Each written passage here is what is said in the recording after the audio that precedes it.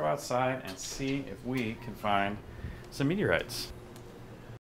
So here we have the gutter that comes down off the roof of my house and empties out to right here along the ground. And so you take a magnet and you search all the little nooks and crannies that are nearby where this dirt and debris might pool here on the ground, and you get rid of the obvious organics.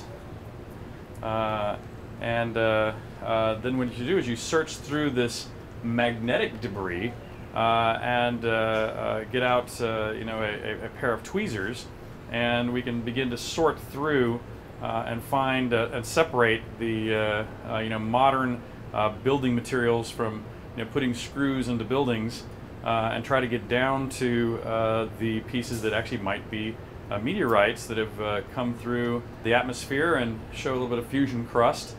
It doesn't look like any of the natural, quote-unquote, natural stone that is used in the construction. I don't see quite enough crusting on it to be confident it's a meteorite, but I don't have any other, better explanation at the moment. But we really need to sit down with a microscope to study it in more detail.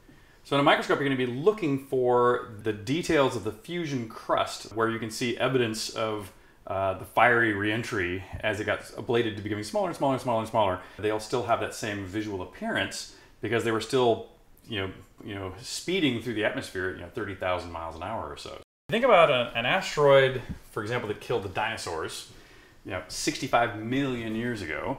That was, the size of Manhattan or so. Those are very rare. They're only about every 100 million years or so. In fact, if you get down to the size of a marble, it's actually demonstrated that there's about one of those to pick up about every square kilometer across the surface of the Earth. And the only reason you don't find them very, very often is because they're intermixed with other rocks, and or they dissolve away with rain, get buried by vegetation, that sort of thing. But they are there usually. Once you get down to the size of a grain of rice, they're incredibly common. And so there is, the shooting stars that you see at night are fairly large rocks when they enter the upper atmosphere, but they probably become, individual or a scattering of grains of rice that land on everybody's rooftops.